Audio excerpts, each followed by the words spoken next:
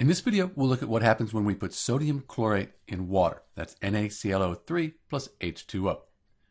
Sodium, that's a metal, and then the chlorate, ClO3, that's a group of nonmetals. So this is an ionic compound, and we would expect that it might dissolve in water. But we should check a solubility table to see if that's the case. So on the solubility table, the positive ions, the cations, they're here. We're looking for sodium, which is right here, Na+, and then chlorate, that's the negative ion, the anion, and we go over here are chlorates.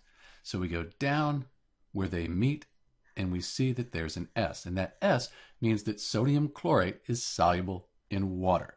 So let's go back to our chemical equation, and we now know that if you put sodium chlorate in water, it'll dissolve, it'll dissociate into its ions. So we could say we have solid sodium chlorate, which is written as with a little s, and then liquid water. And we put the solid sodium chlorate in the water, it breaks apart into its ions. Remember, Na had a positive charge, and the chlorate, that has a negative charge. So we end up with Na plus the ClO3 minus.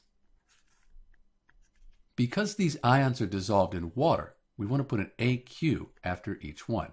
That means aqueous or dissolved in water. And because of that, we don't need to write water again on this side of the equation. Some people don't actually consider this a chemical reaction, because if we let this sit out, all the water would evaporate and we'd be back with solid NaClO3. Either way, this is what happens when you put NaClO3 in water. It dissociates into the sodium ion and the chlorate ion. This is Dr. B, and thanks for watching.